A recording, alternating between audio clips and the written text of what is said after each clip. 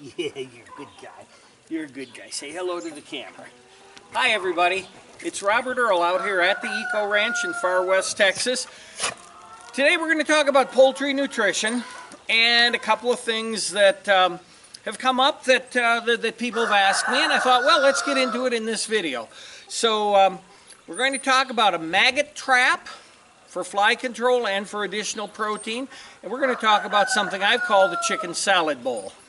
First of all, if you've just found this video by searching through YouTube, don't go away. I'm going to talk for a minute to the people that have watched my videos in the past. It's been a long run in between videos, and a couple of things. It was cold. We've been very busy. I haven't felt good. Now, just generally not feeling good. I don't know what it was, but it's gone away now, maybe because it's springtime. And also, and this is kind of an unfortunate thing, but 3 of our older dogs have died, and you know, we never had children, so the dogs are our children, and so we lost 3 of our older dogs. At 14 and 15, or 14 and 16 rather, which is how old 2 of them were, it's not that big of a deal. They were old and they had a wonderful life, but that's kind of why you haven't seen a lot of videos. In the meantime, people keep commenting on my, my chicken feed videos, as well as all the others. And I've gotten the usual, what I say, the usual people complaining about soy for all these reasons. And a lot of times I think that these people complaining about soy and the use of soy in animal feed, they kind of remind me of that 3% of the planet that actually doesn't believe in climate change, or man-made climate change, but climate change in general. They have a reason, but it's a coast-to-coast AM kind of reason. It's not something you're going to open up and read from the University of Nebraska or Texas A&M or whatever.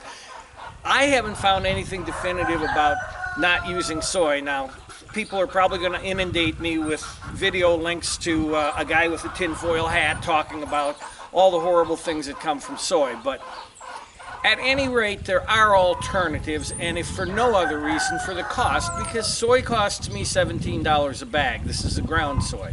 So if you can come up with a viable alternative and a green alternative, a carbon-free alternative to the soy protein, you're way ahead of the game.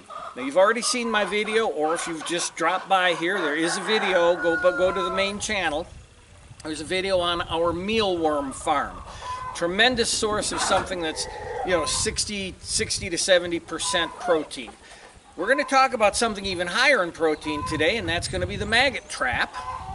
And we're going to talk about something that's a good source of graze for your poultry, particularly if you live in a place like this where there isn't a lot of graze. So let me get into that in just a couple minutes, and we'll go from there. Well, you probably saw that bucket sitting next to me out there. Here it is again. This is just a regular 5-gallon pickle bucket or whatever. Mine I bought from McCoy's, our local building supply. But you know, any 5-gallon bucket will work. And a maggot trap is simply a way of not catching the maggots.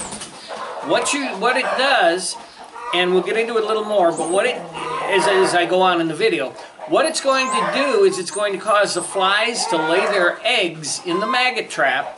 The fly says, oh, I've done my job in the world is done, I've laid my eggs, and she goes off and dies somewhere. The male, he may be, I don't know what they do, I don't have time to watch flies mate, but the male, he goes off, he feels he's done his job. They lay their eggs in the maggot trap. The eggs hatch in the maggot trap. The maggots, and I'll show you how this happens, but the maggots eventually work their way down to the ground where my chickens will be waiting to gobble up that 90+% protein treat that is a maggot. Now, the way we arrive at this is we're going to start with this bucket, and we're going to drill a whole bunch of holes in the bucket.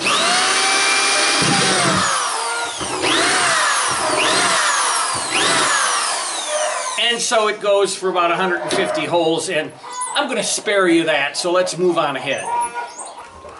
And I'm back. And I've got my bucket all drilled out. Now let's discuss the dynamics of how this works, and then we'll assemble it. But what I've done is I've drilled, I have no idea how many holes in the bottom here, and along the bottom, bottom of the sides, I've drilled almost an equal number of holes to stuff a dead rooster in, which is not a bad idea.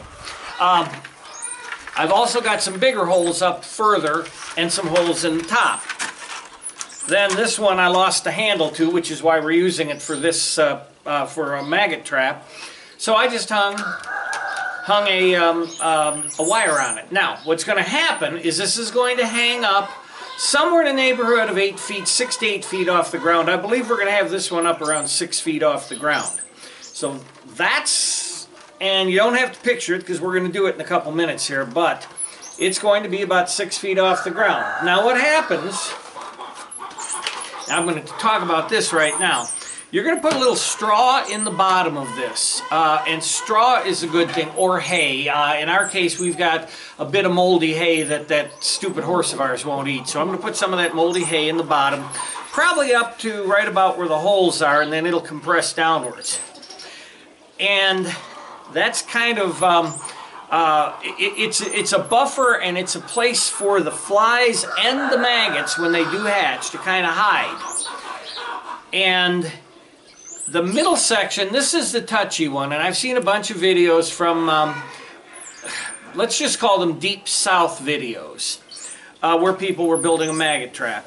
And this one old boy said, "Yep, I had me a litter of puppies, and there weren't but 2 gyps in there, and there was 8 males, so I just ground them 8 males and stuck them in there to make me a maggot trap." Another guy went out and legitimately he collected some roadkill. He found a dead raccoon, I think is what he found on the side of the road. Brought it back. Around here, and Cascade and I are going to go out in a little bit and do this, we've got so many jackrabbits and hares around here, and they're a real issue for me with anything I'm growing. So we'll go out and see if we can shoot one, but if we can't shoot a jackrabbit for this, we've got some, I call it dog food. It was the internal organs of chickens that we processed and the internal organs of the pig that we just processed. And we just missed the pig, so I wasn't able to get this together while we were processing the pig. So, or I would have used some of the internal organs of the pig.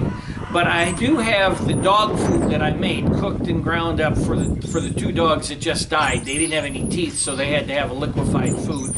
Now they're gone, and the other dogs don't need it, so I can put 3 or 4 packages of that in here.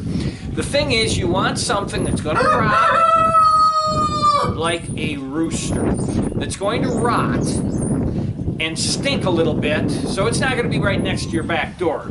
It's going to stink a little bit. It's going to attract the flies. The flies are going to get in there, just like they do roadkill on the side of the road, or if you leave your sandwich sit out at a picnic too long, you'll have it covered with flies trying to lay their eggs in here. They'll get in, they'll lay their eggs in the rotting meat. Of course, the maggots hatch, they start feeding on it. When it's about time for them to pupate, what they do is they're going to work their way down through that hay, because their instinct is to go to the ground and burrow themselves in the ground while they pupate. Then they'll come out as flies. So they burrow down and burrow down. That's where all these holes come in. They're going to burrow until they can't burrow anymore. Well, they're going to burrow right through these holes. They're eventually going to hit these holes, and they're going to drop down onto the ground. Well, once you've trained your chickens, and I'll show you that, once you've trained your chickens to know that maggots are going to drop down from there, your chickens will be hanging around out there, and if you've ever dropped just a grain of rice around your chickens, they're on it right away, or a piece of cracker or something you don't even think they saw. Their eyes are so quick. So they'll spot that maggot hit the ground, they'll come and get it, and they'll eat it right up. They'll gobble it right up. But just in case, I've done something else that I'll show you in a few minutes to prevent them from actually going into the ground. Even though if they do get in the ground, the chickens will be scratching there and scratch it all up. But I'll show you all that. So that's the dynamics of how one of these works. Almost anything that'll rot can be used. I imagine that you could use, you know, peaches, pears, apples, things like that. You could use some vegetables. I'm just not sure about flies and vegetables, and somebody can comment on that for everybody to read. But everything that I've said says use a dead animal. So we're going to try to use a dead animal or this dead dog food now that we don't need. So let me get the rest of it done. I've got to build my hangman and get it ready, and I will show you in a couple minutes. Now, another source of feed, free feed or low-cost feed for your animals, for your chickens, your poultry, is, of course, grasses and any kind of sprouts. Now, Joel Salatin at Polyface Farms, we're going to get rid of a few of them, by the way, guys, so don't comment about them. We're going to get rid of them and eat them.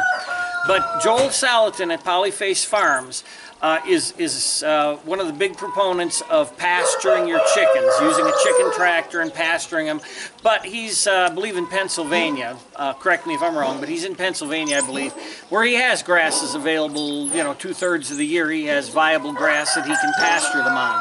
Out here in the desert, it is right now, it's the end of April, and we haven't had rain since the second week of October.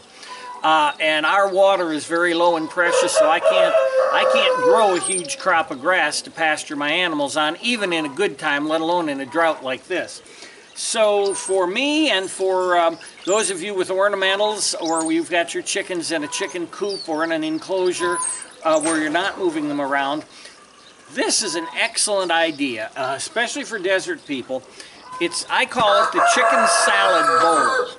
And all it is, and I'm going to back up and close up and talk to you from behind the camera and explain what it is. And this is another great source of low-cost feed for your animals. And again, as I said earlier, it'll help you to get away from the soy. Okay, now I'm behind the camera, and I'm going to... Okay, I'm behind the camera, and we're doing a close-up of my chicken salad bowl. And the first thing you can see is, well, that's nothing fancy at all. It's just a horse trough, a small horse trough, with a grate of chicken wire on a frame over the top of it, held down with rocks. And the rocks keep the chickens from moving that grate, because they will get a couple of them together and actually move stuff like that. So you have to weight it down. What I've done is I've taken dirt and filled the horse trough with dirt up to about 6.5, 7 inches from the top. And you can sprinkle any kind of seed you have in there. I just took wild bird seed because we have so much wild bird seed. And I sprinkled about 2 cups of wild bird seed all in there. And you can see from the close-up that it's growing and it's sprouting. And I'll cut away right here and show you what happens when it reaches the point where a chicken can get their beak through that chicken wire. So let's go to that little video that I shot earlier, and you can get a look at how they what they do.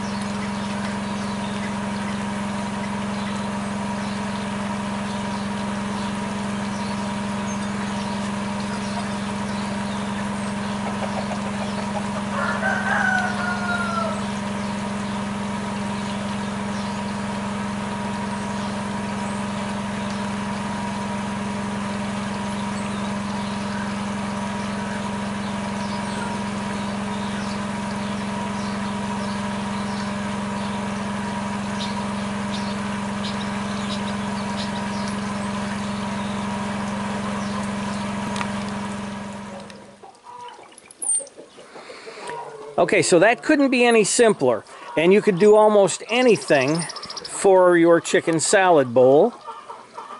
Like I said, I used a horse trough here. I happen to have a hole that's out in the chicken yard.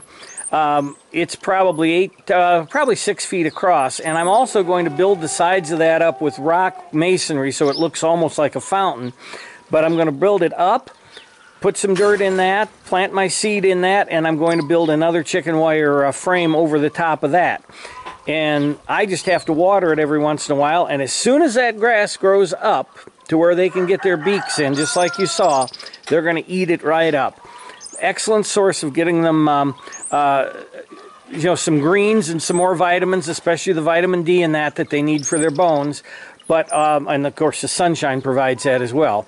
But also it gives them something to do. They can get out and keep themselves busy just trying to get to that grass. It's really funny to watch them try to get to it. So that's the chicken salad bowl. Okay, well, I've got everything almost ready now. I did go out on a rabbit hunt, but in this drought, this time of day, the rabbits are all hiding. So I didn't get any rabbits, so we're going to go with the dog food like I suggested. So let me show you. Here's my bucket. We have some hay that was a little moldy, and little Lord Fauntleroy, the Prince of Equine, doesn't want to eat them. So you put a little bit in the bottom, and that's probably a quarter of the way. Now this is the point where whatever roadkill or dead animal you had that you were going to throw in, you can throw in.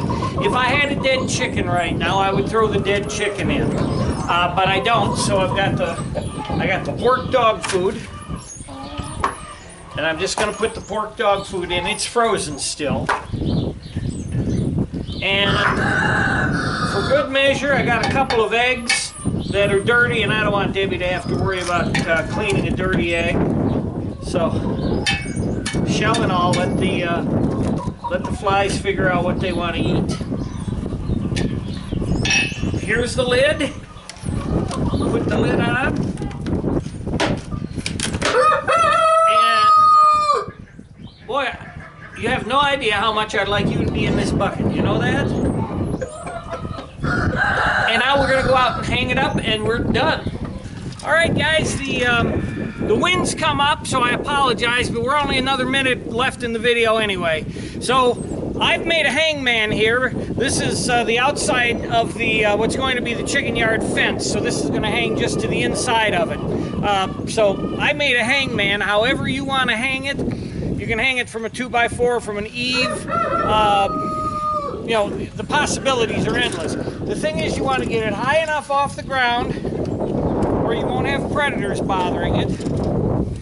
And here, like I had said, we're about 6 feet off the ground. Now, also what I did, and I'm not going to pan down and show you because of the wind, but underneath this post, when I do my mortar or my cement, you know, for the construction, there's always that last little bit you have to clean out, and you clean it out and you water it down so it doesn't make a very good cement. But it does make a decent ground cover, and what I did was poured it down underneath here so that when the maggots fall down, they're going to hit that bitch concrete. That's the only way to say it. She's like bitch ice up in the Arctic. This is bitch concrete.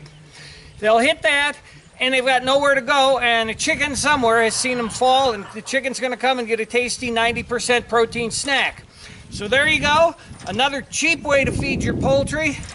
And like I said earlier, it's a way of getting your flies down, because the flies right now around here are really bothersome, and they're breeding. And they're breeding, you know, in whatever they can find, and they're able to hatch.